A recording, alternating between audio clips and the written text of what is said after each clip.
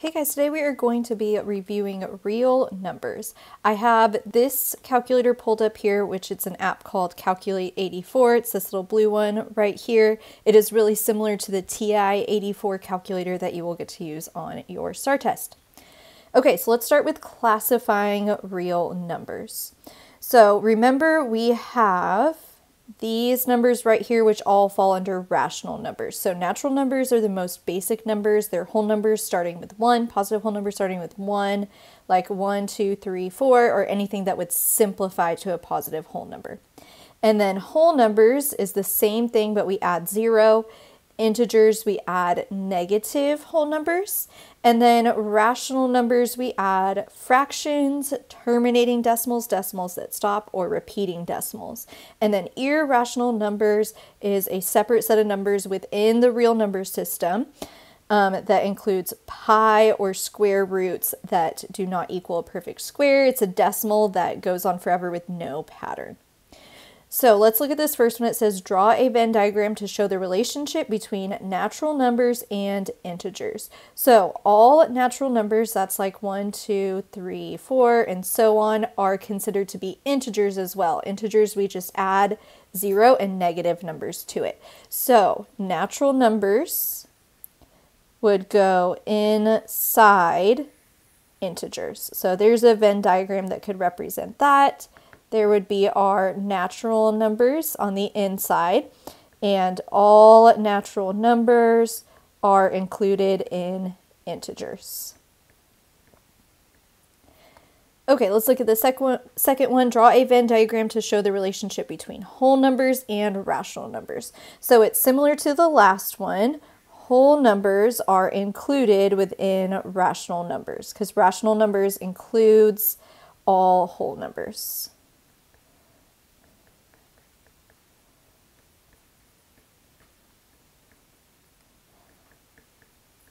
And then number 3, draw a Venn diagram to show the relationship between rational, irrational, and the real number system.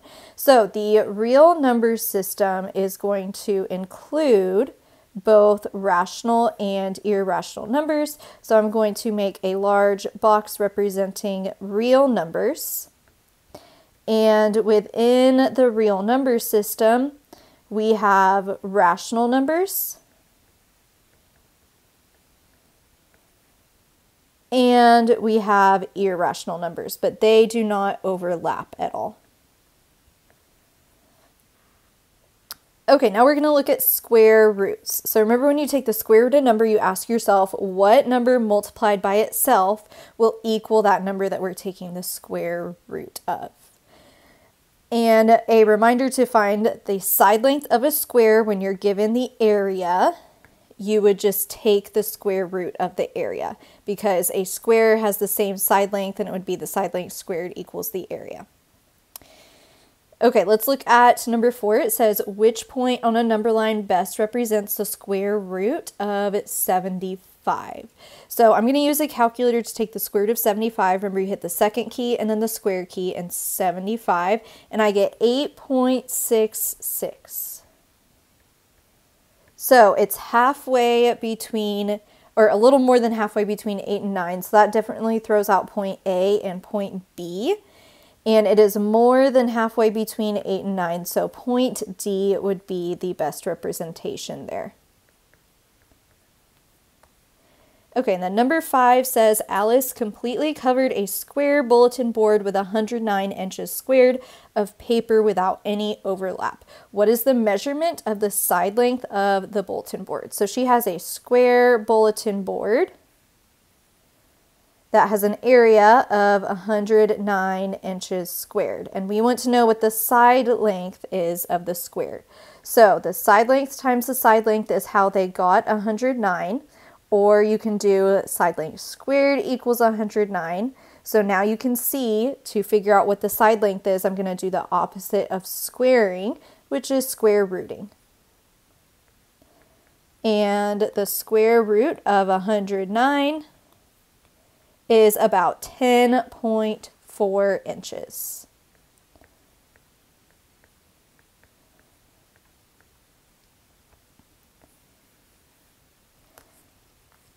Okay, scientific notation. Remember, this is a shorter way to write a large or a very small number. And you write it with a decimal number between 1 and 10, and then it's multiplied by a power of 10. And remember, a positive exponent means a large number, and a negative exponent means a number less than 1. So let's look at number 6. It says convert 1,203,000 to scientific notation. So the first thing I want to do is make a number between 1 and 10. So I would move the decimal behind the first non-zero number I see when I'm reading it. So 1.203 would be my decimal. We don't ever round. And then times 10, it's going to be a positive exponent since that number is larger than 1. And my decimal was here and I moved it here. So now I'm just going to count how many place values I moved. 1, 2, 3, 4, 5, 6. So 1.203 times 10 to the 6th would be that number in scientific notation. Okay, next one. First thing I notice is that this is a small number. I'm starting with 0, so I'm going to have a negative exponent. And I need to move my decimal behind the first non-zero number I see, which is 8. So my new decimal will be 8.3. It's always times 10. This one's going to be a negative exponent since the number is less than 1. And let's count how many place values I moved. 1, 2, 3, 4, 5. So 8.3 times 10 to the negative 5 would be that number in scientific notation. Okay, now in number 8, I have a number in scientific notation and I want to convert it to standard form. The first thing you want to do is notice if the exponent is positive or negative. This one is positive. That means that this is a large number, and the way I would make the number larger is by moving the decimal to the right. And I'm going to move it to the right 4 times since the exponent was 4. So I'll move it to the right 1, 2, 3, 4. So that means I'll have to add 1 0 there. So it'll be 1, 3, 0, 2, 0. And there's the comma if you want to put a comma there. Okay, then this next one, convert 9.09 times 10 to the negative third to standard form. I see I have a negative exponent, so this time I'm dealing with a small number. And to make this number smaller or less than 1, I would move the decimal to the left. And I'm going to move it to the left 1, 2, 3 times. So it's going to be 0.00 and then the rest of the digits.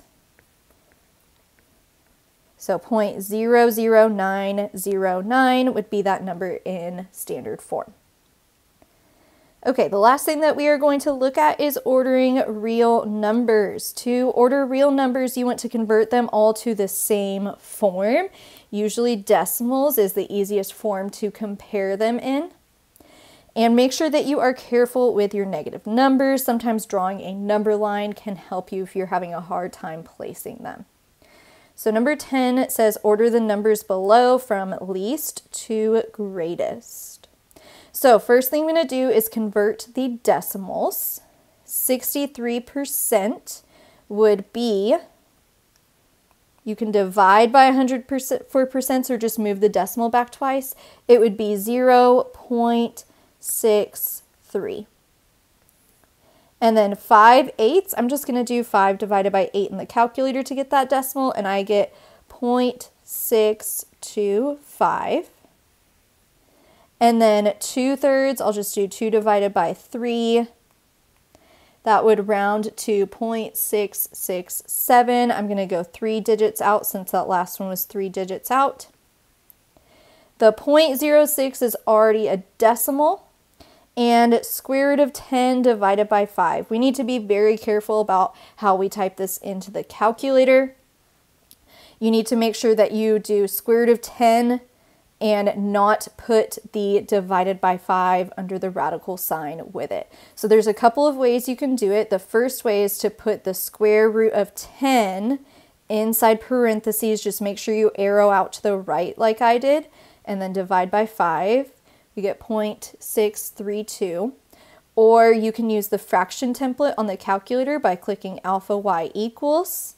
There's a little fraction template, and we can type in square root of 10 divided by 5. Either way, you can see it is 0.632.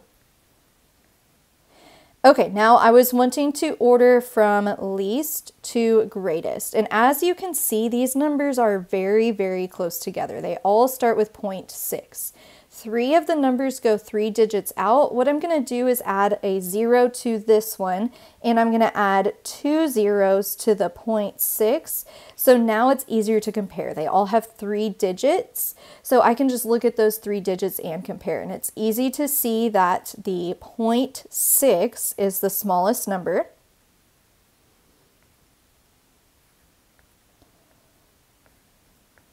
And then after that, it looks like the 0.625, which was 5/8, would be the next smallest number. And after the 5/8, it looks like the 0.630, or the 63%, is the smallest.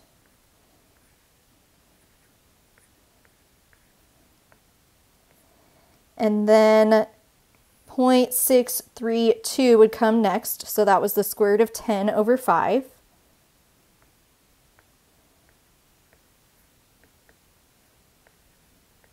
And then last I would have the 2/3, the 0.667. So there are the numbers listed from least to greatest. Okay, let's look at number 11. It says, order the numbers below from greatest to least. So the first thing that I notice is it says greatest to least. And I also see that I have positive and negative numbers. So greatest to least means I'm going to have my positive numbers first and my negative numbers after. So I already know these two negative numbers will be at the end because it's greatest to least, and negatives are already smaller than positive numbers. So I'm going to start by converting just the positive numbers and order those first, and then I'll do the negatives second. So pi over 4, I'm going to convert that to a decimal by doing pi divided by 4.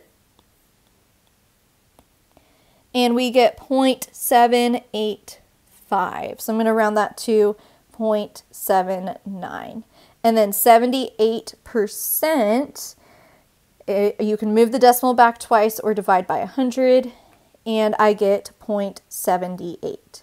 So greatest to least, the pi over 4 would come first, and the 78% next, since those are my two positive numbers. All right, I've taken care of the positive numbers, so let's look at the negative numbers next. So I have negative 7.77, that is already in decimal form, negative 7/9. I'm going to convert that to a decimal by dividing, and I get negative 0.7 repeating. That one is closer to 0, so that is the larger number. So negative 7/9 would come next, and then negative 7.77 after.